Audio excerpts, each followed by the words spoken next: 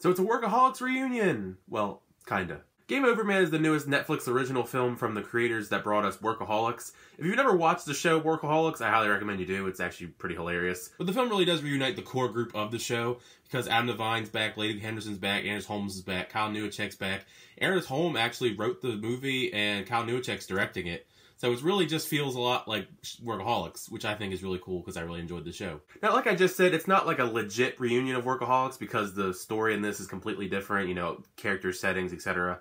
But the trailers for this looked really funny. I don't know if it was meant to be intentional, but I took it as like Workaholics meets Die Hard.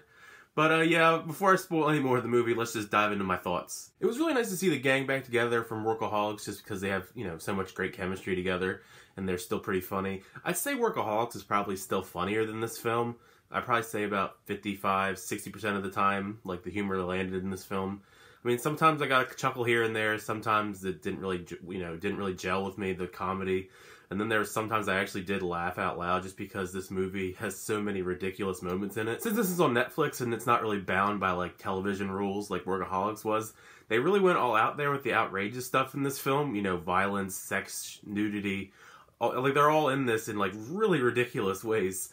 And I don't think that's really for everybody because I don't think it's gonna, suited for everybody. It didn't bother me that much, but I don't think definitely this film's not for everybody just because of all that kind of crazy stuff going on in this. Also, the plot in this is kind of just copy and paste action film plot since it's pretty much just guy holds a building hostage, wants ransom money, and insert character here that wants to save the day, from the hostage situation. I'm not saying it's bad necessarily, it's just really, predictable since if you've seen any of these movies, like Die Hard, for example, you've seen it all and there's not really any like too crazy twists or turns, it's just predictable.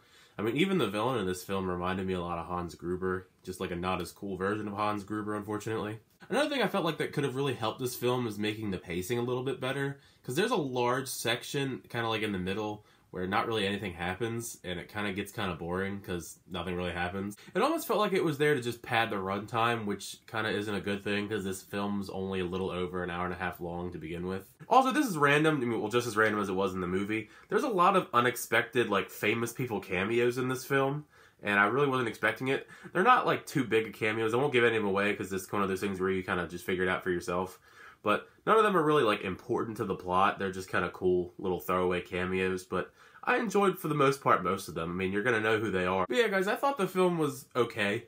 I mean, it's on Netflix, so you don't gotta, like, go out into the theater and see it or anything. But, I mean, I think if it weren't on Netflix, I probably would have waited for a while to see this. Because I don't feel like this is a must-see film. I mean, it is pretty much just Die Hard / Workaholics. But it does have some good laughs, and it's nice to see them working together again. And definitely not a film for everybody just because of the violence, humor, nudity, sexual content, and all that. But, I mean, if you have an evening free and you want to check out a comedy and you don't, feel like renting anything and you have Netflix, why not give it a shot? But yeah, those are just my thoughts about the film. If you've seen the film, it's out on Netflix now. Feel free to leave a comment what you thought about the film, whether you liked it, disliked it, all that stuff.